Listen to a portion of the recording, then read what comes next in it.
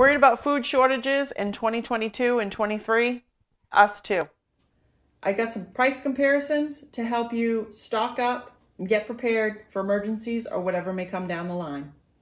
I've read the shortages are from labor shortages, supply chains, some stores shutting down. Whatever the reason, it's how we react to the situation is what matters. Keep your cool, don't panic, make a list, and do what you can.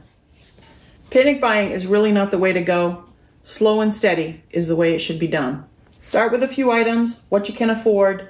The key is to get started. You're hungry, you go to the cupboard, you go to the fridge, wherever. There's nothing there. There's nobody to call, nobody's gonna help you. We don't have the food right now. The store's not open, there's nothing here. What are we gonna do? Well, if you don't panic and you plan ahead, you remember that you have that box tucked underneath your bed somewhere with extra cans of soup, SpaghettiOs, mac and cheese, whatever you decided to purchase for your home, for long-term storage, for in your pantry, wherever. And you remember you have that there. And wow, what a relief, right?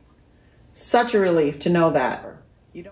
The hardest thing to hear when there's a food shortage and you don't have a lot of food or any food at all is your kids saying, "Mom, Dad, I'm hungry," and you got nothing to give them. The next thing is, "I'm bored."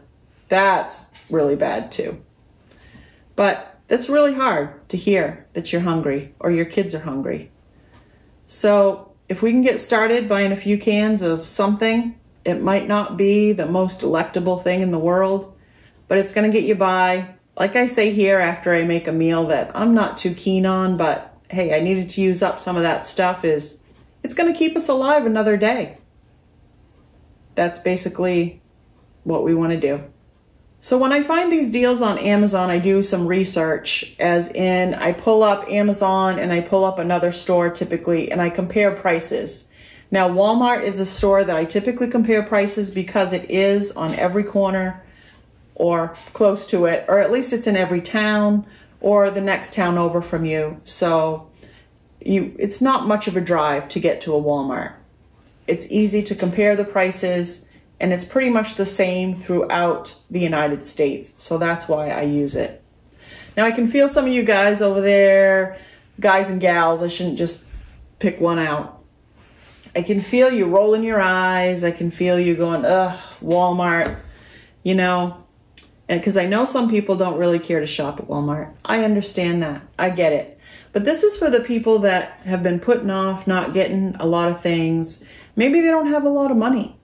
I shop at Walmart a lot. It saves me money. We actually have 2 stores in town, so I can kind of bounce back and forth with coupons and whatnot to get what I need to save a little bit of money. But technically, really, Walmart is the place to go if you want to save a little money, especially because it's very close to most places. What we want to do is try and get things a little bit cheaper and maybe a little more quantity so that we can keep that on hand. Maybe not clear the shelf out, but you want to get a little extra of something, right? So let's start saving some money. I'm going to give you some ideas. So when I typed in bulk food or bulk emergency food, I got the first thing that came up was Agassiz Farms. That's usually the one on Amazon that comes up first. I didn't know that Walmart sold that as well, but I typed that in the Walmart search bar and that came right up as well. So I tried to compare apples to apples. So Agassiz Farms 48-hour emergency food, it's a half bucket. So it's probably a 2-gallon bucket, 2.5-gallon bucket, 2.5. But I'm going to give you the 2 prices. So Walmart was $25.42, and you're thinking, whoa, for 48 hours. But that's going to feed, I believe it's going to feed 2 people for 48 hours. Amazon, same exact product, $65.40. It's quite a difference there, quite a difference there. So down in the description, there's going to be these things that I talked about. There's going to be the 2 links there, one from Walmart and one from Amazon. We have no affiliation with Walmart. I just want to give you guys the best prices that I can find. So the next thing is Starkist Chunk Light Tuna. It's an 8-pack of tuna. Walmart has it for $7.62. Amazon has it for $15.15. There's quite a big difference there. You can get an 8-pack of tuna for only $7.62. That'll feed you for a little while. And tuna's good for you. It's good protein.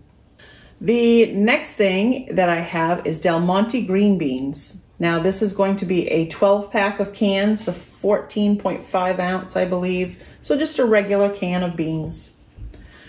Let's see, Amazon, $23.50. Walmart, $40.16. I'm not kidding you. That's crazy.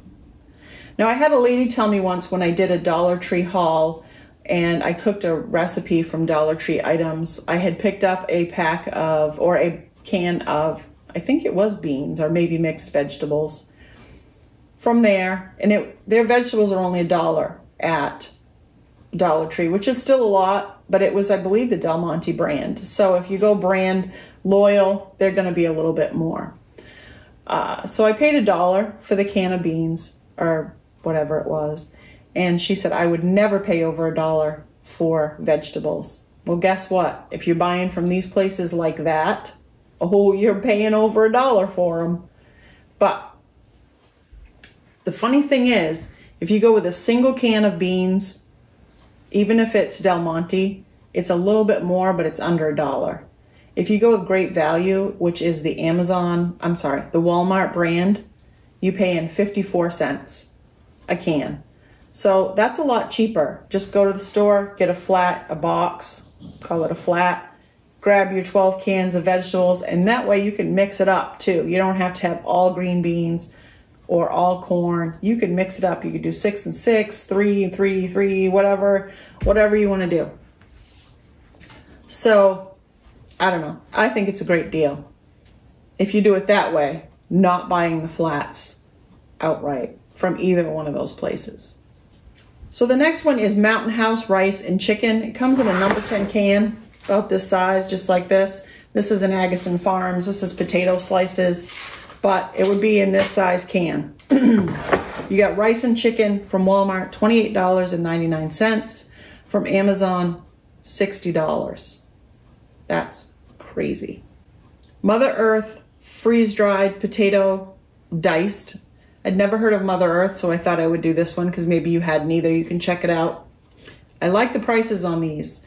They weren't, I don't think the size of a number 10 can, but they were in like a plasticky type container. Walmart's $12.95. Amazon is $13.12. Not a big, huge difference there, so really on that you could shop at either place. So the next thing is a 72-hour survival kit from 4 Patriots. You've all seen these videos, I'm sure, and the ads in between all the YouTube channels and videos. You've had to have, they're everywhere. So this is a 72-hour emergency kit. Let's see, 16 servings of delicious breakfast, lunch, and dinner. So Walmart has it for $38.86. Amazon has it for $27. So not everything is cheaper on Walmart. Sometimes Amazon has it cheaper, sometimes somewhere else has it cheaper. Maybe if you go directly to the source of 4 Patriot Supply, it would be even cheaper there. I don't know. But this gives you a few ideas on what you could be looking for and shop around a little bit to see what you can find that would fit within your budget. Hopefully this helps you, and if you want any more tips, I have some more videos on this playlist here.